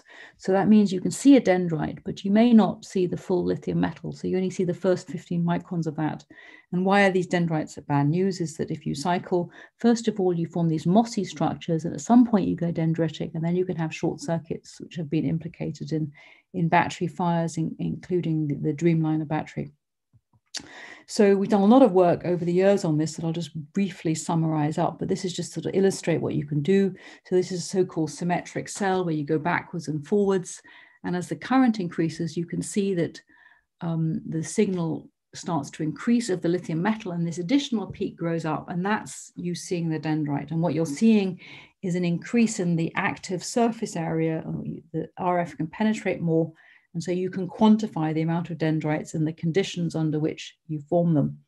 And what's also interesting is if you look at the 0 ppm range, this is the SEI. So this is the formation of a passivating layer that grows on top. And because, again, the lithium metal is the most reactive, it grows. And as it grows, it gets covered with this. And so you can see that at the same time. And for those of you who are quick and might want to say, well, is this a new form of lithium? No, it's not a new form of lithium. It's actually just due to the fact that as you grow out of a metal structure, you see different local fields coming from the fact that lithium metal is a temperature independent paramagnet. And so depending on whether you're more mossy or you're more dendritic, you actually get different shifts. So you can even use this to say something about microstructure. And this is some very nice work done by Andy Eilert with Hee-Jung Chang and Nicole. And so then this was something that Madhu mentioned earlier on as we worked with Alexei Gershow to really think about how we could use magnetic resonance imaging methods to look at this phenomena. And so this is an illustration of the first imaging experiments we did. So what you've got is a little tube with 2 bits of lithium metal here, and this is the electrolyte. And we flowed the lithium in one direction. And when you do that, they then plate. And in the opposite direction, the PF6 minus ions, the counter ions, flow in that direction. And if we just focus on the red, this is the, so this is a chemical shift image. So we can look at either the lithium metal or we can look at the electrolyte. So what happens is when you flow lithium is in one direction, for charge neutrality, the lithiums deposit, the PF6 don't. And so they build up with this electrolyte concentration gradient. And even though I'm looking at the lithiums, it's really a signature of what the PF6 minuses are up to too, because the lithiums and the PF6 are almost the same because of charge neutrality. And so what's really interesting is initially you sort of form this more mossy structure. So you can see this nicely in the chemical shift image. So that's where you plot chemical shift versus the distant difference.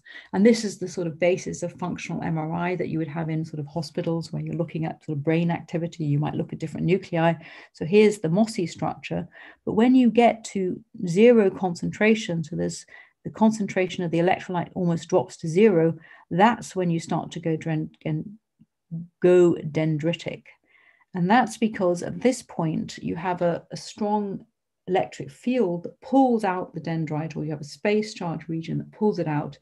And that's sort of the classic theory of dendritic growth in metal deposition that's sort of well established, but this is sort of the first time that's seen in real time in the NMR battery system. And what's sort of sad about this is you could say, well, let's just reduce the current. And this is what we've done here, where we're using a much lower current.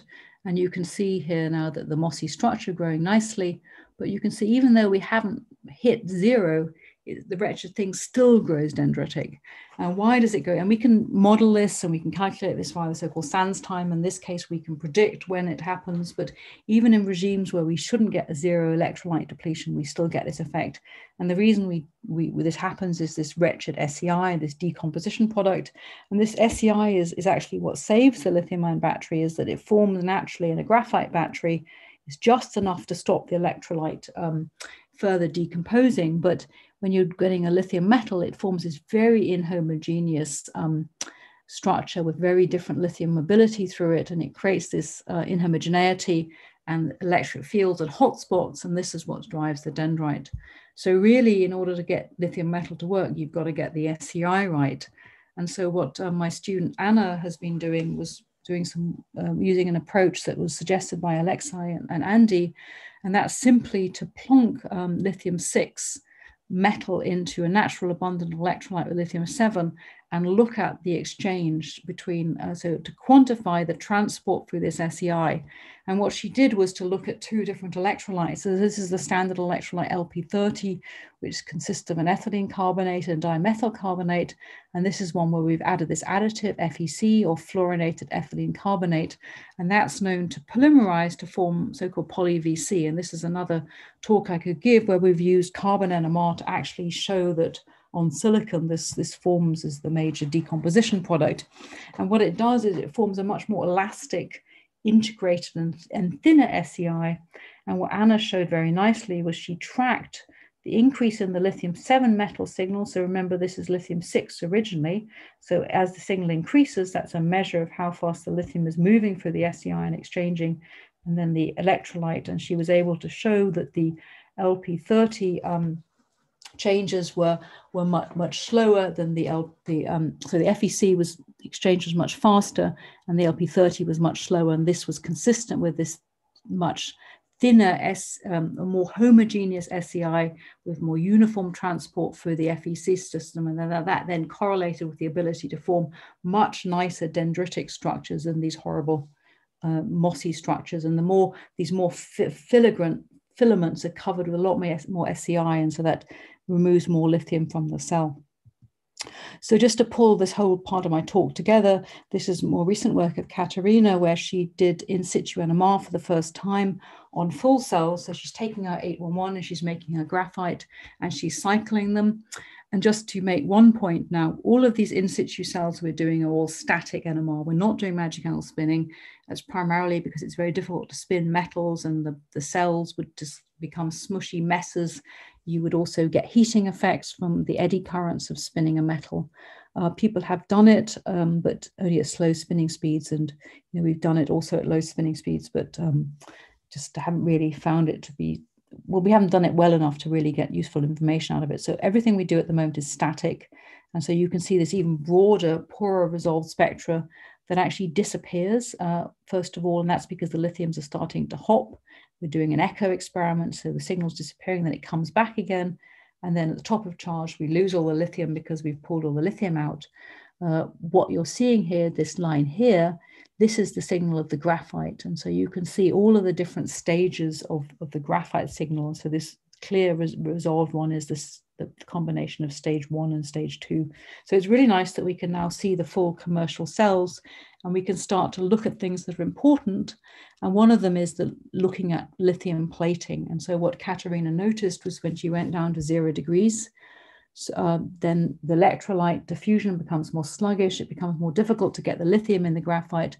And this line here is not an artifact. It's the formation of lithium metal in these cells. And what was the most interesting conclusion was that once you form this lithium metal, you go up to room temperature again, and it still continues to plate lithium metal.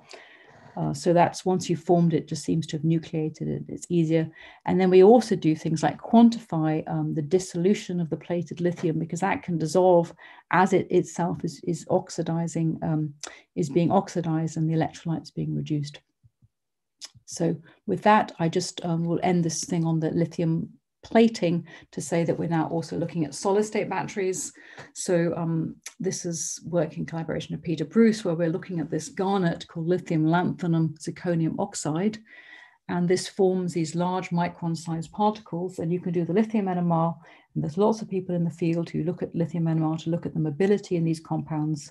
But what we're doing is trying to make and look at the dendrite formation in them. And so you start off with a pellet with lithium metal on both sides, and this is the signal of the metal on both sides. This is the garnet signal, and we're looking at this direction.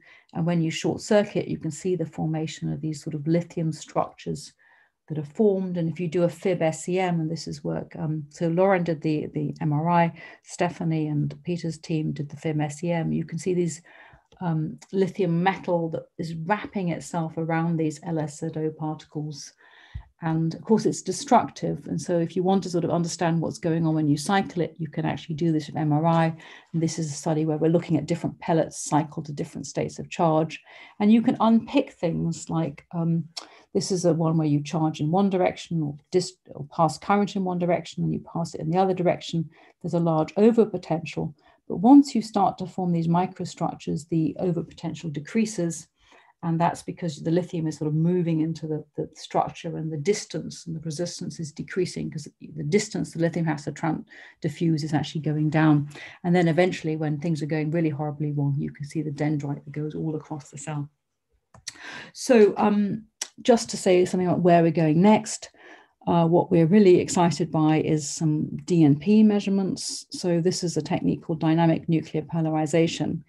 And this was actually proposed and invented back in the 50s. And the first application of this was on lithium metal. And so Albert Overhauser predicted the so-called Overhauser effect. And most chemists, we all know it in solution NMR and carbons and protons. And we've forgotten the fact that he actually proposed it for lithium metal and metals in general. And what he proposed was that you could take a metal, and so you can think about this as a sort of cartoon of an S metal where you've got ups and down electrons. You put them in the field and one goes up and one goes down. And this small imbalance between the ups and the downs, massively exaggerated here, is what's responsible for temperature-independent paramagnetism. And now I apply a microwave, and what that does is if I apply it strong enough, it equalizes the ups and the downs. And that you can see as a higher energy state. And so that then can couple via the hyperfine interaction with the nuclei and you cause cross relaxation that are going to enhance the polarization of the nuclei. So hyperpolarization means that it's larger than the polarization you would have in the field just caused by Boltzmann. And so Charlie Schlichter and Tom Carver in 1953, so just the sort of almost the same year, actually showed this for the first time. So this is the lithium metal signal in the absence of a microwave. And then this is where he turns on the microwave power and they get an enhancement of 110. It's quite sort of difficult to know how they worked it out. I mean, they did other things to work out and predict why it was 110 because they can't actually see the signal without the enhancement. This is continuous wave, which is why you've got this sort of, it's actually called a Dysonian line shape. And so what are we doing now? This is now a modern DNP. So we have a source in the microwaves. It could be in the most expensive form, a gyrotron. So we make microwaves, we send them down a transmission line and we put them into the NMR spectrometer. And then we do NMR. And so this is the first lithium DNP of lithium dendrites in modern high fields. And you can see this is the signal with no microwaves. And in red is when you put the microwaves in. And you can see we have an enhancement of about a factor of 8. So, you know, in 70 years, we have reproduced the same experiment, but we have a lower enhancement, and that's because we're at higher fields and it's much harder to saturate the ESR transition at these higher fields. So that's nice. So it's very nice that we're able to reproduce Overhauser and Charlie Schlichter's experiments. But what's nicer, and I think is more powerful about this experiment, is we are then able to use or to directly polarize the spins at the interface of the lithium metal and the SEI. So this is the signal of lithium-6. This is diamagnetic. It's not the metal. This is the signal of the SEI. And you can see in blue is without and in red is with. And we can decompose that to actually look at the signals of the SEI at the interface between the lithium metal and the SEI itself. And we can do the protons and we can do the fluorine as well. And these are experiments that we did just before lockdown. And then, so that was nice. The paper was published and we're still waiting for the DNP. We're trying to buy one now. Hopefully it'll be installed soon, but this is sort of, that's where we're going, which I think is really exciting. If you can start to look at the metal and diamagnetic interfaces of buried interfaces, which is sort of one of the difficult things. Now, Chair, I have been interrupted, which is great, but I have also talked for an hour and a half. I can tell you about my redox flow, which is another 15 minutes, or we can wrap it up. We can do it tomorrow. If you can start from there, is that possible, Claire? Perfectly fine to start with that. I mean, I know what's going to happen tomorrow is that we will run over as well. But yeah, well, I think it's a good time to take a break and just take some questions and wrap up today's session. Yep. So perfect. Let me then just try and find a conclusion slide and thank the various people who've been, So just to sort of conclude, I hope I've shown you lots of different things. I will show you more things tomorrow. That NMR can be, if you choose your systems right, allow you to look at local structures and solve amorphous structures and poorly disordered structures and lithium mobility. And I think the two are very important parameters when you study batteries. And I've mentioned quite consistently all the people that have been involved in it. So I will just leave this slide up. This was a picture of my group 2 years ago on a typical British summer. But sadly, we haven't been able to do that for a couple of years. So thank you very much. I'll take questions. Thank you very much for the fantastic startup to these two lecture series. I will now invite people to ask questions. I have 2 questions, but let us get the questions from students first. Yeah, Umit, you can unmute yourself and maybe you can. Very nice talk. I am a little bit outsider of the battery field, and I was wondering why potassium is not a good candidate instead of lithium. In that plot, it looked quite promising with the similar voltage and so on. So, I mean, people are looking at potassium, but I mean, the two things against potassium is that it's more reactive. And so, you know, you really have to worry about potassium, even just in terms of working with it in your lab. So disposing of potassium is a nightmare. So leaving aside the safety aspects, which I think are significant, but you know, there are a few groups that are starting to do potassium batteries, and I think, you know, maybe we can engineer away the safety.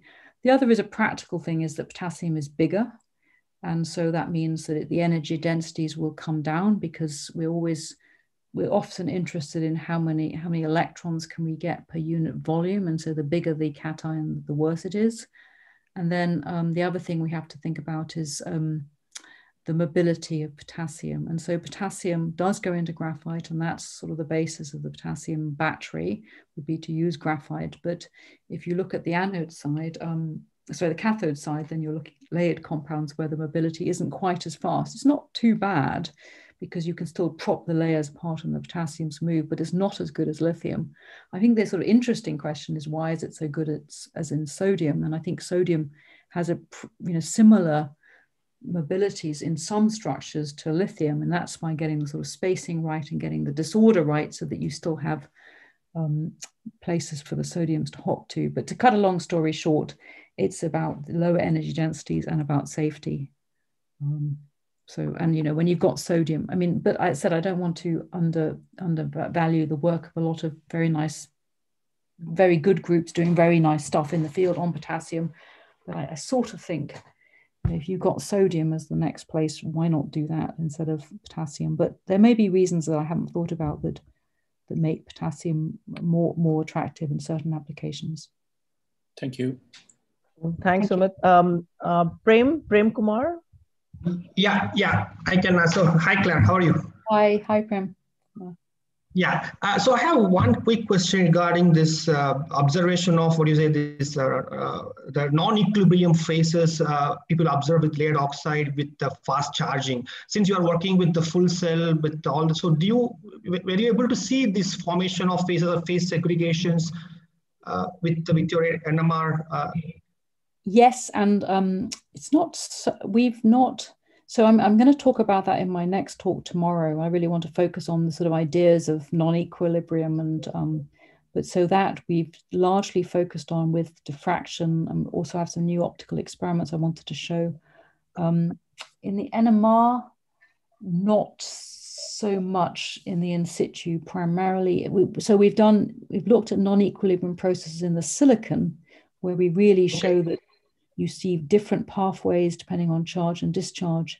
If you're talking about the layered compounds, we've not looked at it, though I have to say we haven't looked at it with the care that we maybe should have for that problem, partly because I think diffraction is a better way of doing that, because when you're looking at the non-equilibrium phases, then they're sort of bulk phases and we're sort of local structures. So we'd have to interpret our NMR in the context of the diffraction.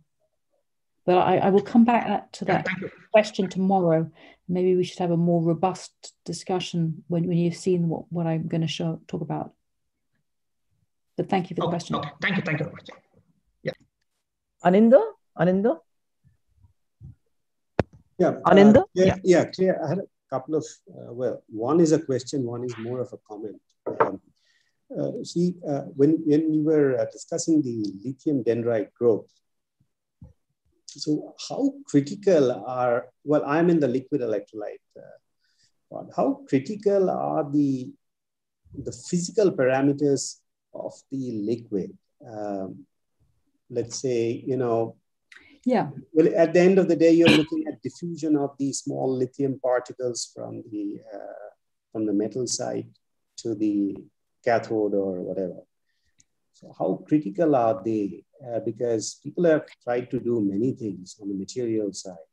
I mean, they're critical in a number of different ways. And the sort of simplest one is that the diffusion coefficients of the anions and cations dictate the electric fields that you form. And so you can go from regimes that are not diffusion limited to regimes that are diffusion limited. And in the diffusion limited, you have a really strong driving force to pull the dendrite out in the direction of the source of the lithium ions. Right. In the non-diffusion limited regimes, you still get sort of effects that I was talking about, this sort of space charge effects where you've got concentration build up or depletion at the electrolyte. And that's coming from the fact that the PF6 minuses are flowing in one direction, not the other. And there you're dictated by actually the diffusion, the transport of the anions, because the cations are sort of following that implicitly. And then you've got other phenomena whereby if you go towards an ionic liquid where you've got essentially the whole electrolyte is all either positive or negative, you get much difference, you get very different screening of the fields that you get. And so the sort of simplest argument of why you don't get dendrites in an ionic liquid is that you get a screening of the fields over much shorter distances. But there are other arguments that go down to also the nature of the SCI that forms in an ionic liquid versus a conventional electrolyte. So absolutely. And then of course the additives and the nature of the decomposition and the different things. But the thing is, of course, when one moves to ionic liquid, one also looks at very different kind of ionic species, the ionic liquids, which are not there in, let's say, a molecular solvent system. So that is one very important change. So actually, this is more of a comment than a question. I see, you have in the conclusion magnesium as well as in the table magnesium. So how close or how far are they for you to probe from NMR point of view? Yeah, because there the electrolyte is always a problem in the magnesium systems. Yeah, so we've done some work on magnesium, and I was, I'm hoping to put a little bit in the next talk. This next talk is sort of growing in scope and scale since I haven't given half of it. But we've done what we've done in the magnesium to date is we've done magnesium NMR. We haven't done in situ NMR because it's a lower.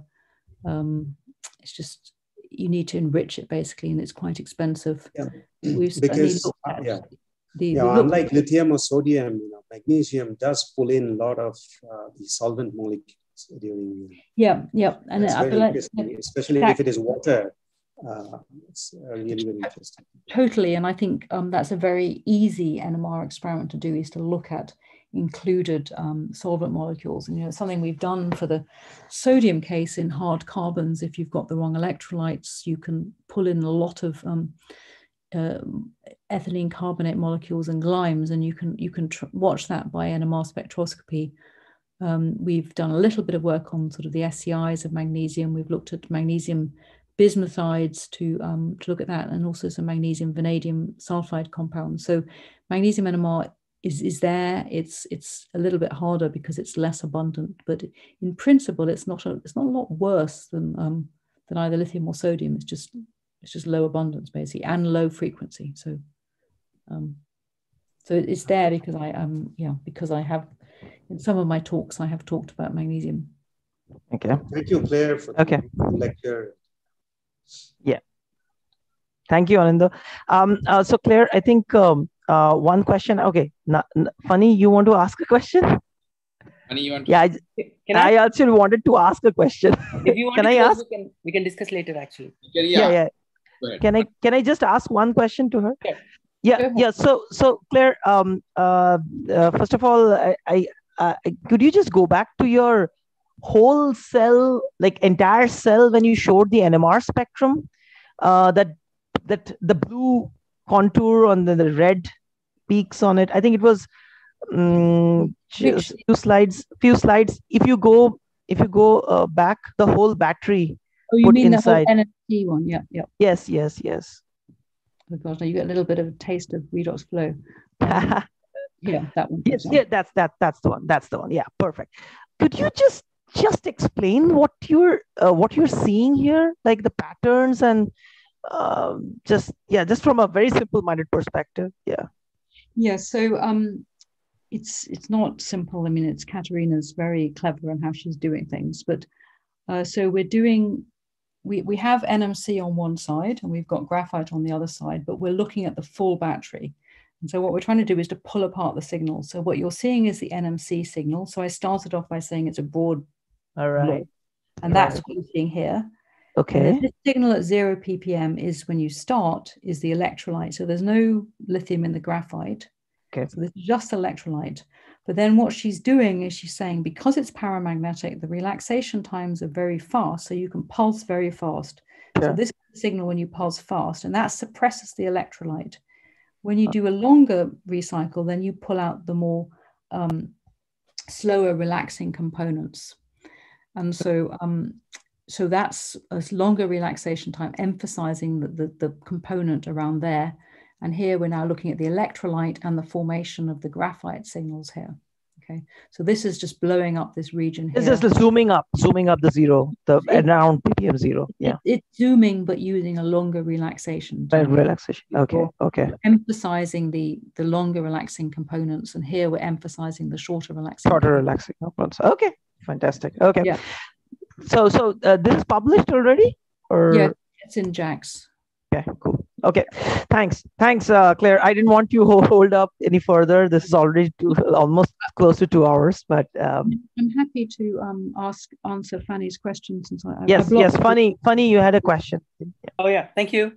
So Claire, terrific talk as always. So one question that I had is regarding solid state batteries. When you showed the dendrite in the solid state electrolyte, right? It seemed to have the pattern of the grain structure of LZO. So it's almost like there are specific regions that lithium is preferring to grow. And so my question is a rather heuristic, I would say. Would you even call it a dendrite, or do you think there are other mechanisms? Because when you call it dendrite, you are necessarily implying there are just concentration gradients that are driving the growth. But maybe is there something else happening here? Yeah, I mean, that's a very good point. I mean, the first question you have is how strongly fused were those particles?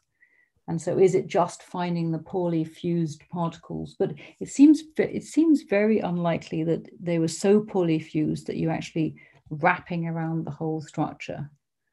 And I think that goes back to the whole question of what causes lithium dendrites in these dense ceramics that are densely sintered.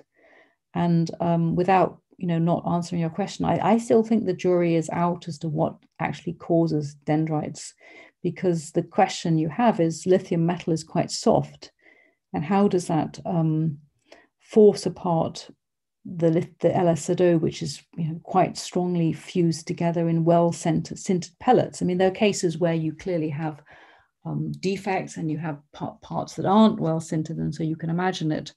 And I think this is something that I'm working on with colleagues in Cambridge to look at this and think about. But there's various theories in the literature, and we could go on about that. But you can imagine the argument of the ivy that manages to get its way through anything, even though it's soft, is one argument.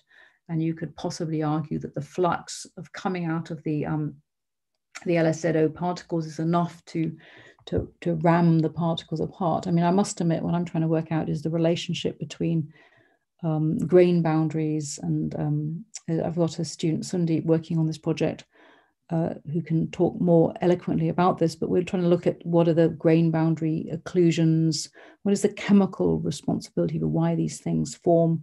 There's a lot of issues with if your surface is not clean, then you've got hot spots, which then give you much higher current densities in specific regions that undoubtedly cause it. And then there's a work in the literature from the Oak Ridge group who believes it's electronic. I'm not sure that I totally agree with that, unless there's a way of reducing the LSO under these high fields.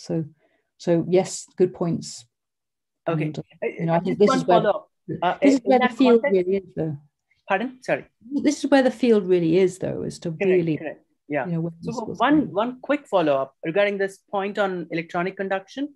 Do you see, you've done NMR on this, do you see any random nucleation within the bulk of the electrolyte? Like all good studies, this was done by Lauren, and then she left to be an assistant professor in Columbia, and Sundeep's Veema's his project to get this going. And we are still, the world and the pandemic got in the way, and we're at the point of now trying to look for it. I would be honest, though, and say NMR is not a massively sensitive technique. So looking at the first initial nuclei is really tough, which is why, you know, I spent my time on this Overhauser effect, because we're trying to look for ways of enhancing signal and maybe pick up some of the beginnings of the growth of the lithium. Because, you know, when you're starting to see the NMR, in many systems, the story is over. And it's really, what do those first nuclei look like and how do you pick them up? And the challenge, though, is in any study of a buried interface or a buried defect, that these things are just not easy to see. So you have to find ways where you maximize the number of nuclei, or you see, or you control it by appropriate pulsing to get more nuclei, and then you grow them, and then you can watch them once they've formed and then backtrack to the original phenomena. But you know, it's not desperately satisfying. So, you know, this is why we're trying to push new ways to, well, I say new ways, let's be honest, extremely old ways to look at these problems. So because it's a real challenge. So yeah. Thanks a lot. Unlike a lithium metal liquid, you know, you can't go in with an optical method. You can't go in, and even optical methods, they're not looking at the original nuclei. So, but in a buried system where it's inside, you know, the only way to do it at the moment is to be destructive. Although it's kind of interesting, you can get LSZO that's so well sintered that you minimize the scattering from the interfaces, and it almost becomes transparent. And then you can start to see the beginnings of these lithium dendrites inside the particles. But again, if you're seeing it optically, you know, you're hundreds of nanometers again. So, yep. Okay. So, thanks. Okay. Satish, you have any questions? Satish?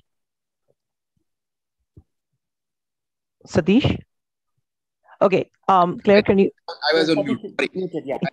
Yeah, I think it's been already very late now, almost 2 hours. Thank you very much. Beautiful, wonderful talk. I'm looking forward to listen to you tomorrow on Redox Flow Battery. Right. okay. Right. Yeah, Claire, thank you. Thank you very much for this. And I will take up a question next in the next talk. There is one question in YouTube, but we'll take it up in the next talk, and we'll give you a break. Thank you very much for doing this, for sitting for 2 hours, almost more than 2 hours. And even when we had, at least on my side, I apologize, the timing was 1 hour off, but thanks for fixing that and being there for us. Thank you, Claire. It was fantastic. It was fantastic. Thank you very much. And I would like to thank all the audience as well for participating for this long and being active in asking questions and having this discussion. I hope you enjoyed, Claire. So, yeah. Thank you. Thank you. Take care. Stay safe. See you tomorrow. Yeah. Take care. Hopefully, I'll see the audience tomorrow as well. Yes, of course. I haven't been put off. Okay.